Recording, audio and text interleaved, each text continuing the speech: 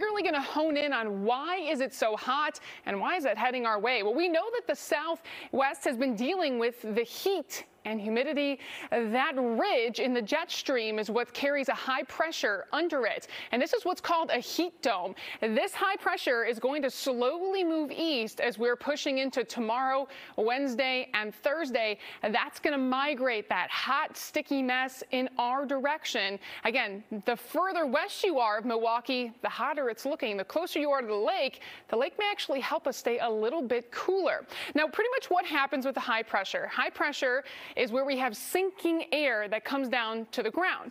But because it is hot, that heat has to rise yet again. So it creates this circular motion of sinking and rising. Because it's going to be stuck in one place, it's going to be a consistent sinking and rising air motion, which then creates this dome of hot air that is just trapped and recirculates on and on again. So we're going to be seeing this high, hot pressure dome move our way, giving us consistent hot days in the forecast as well.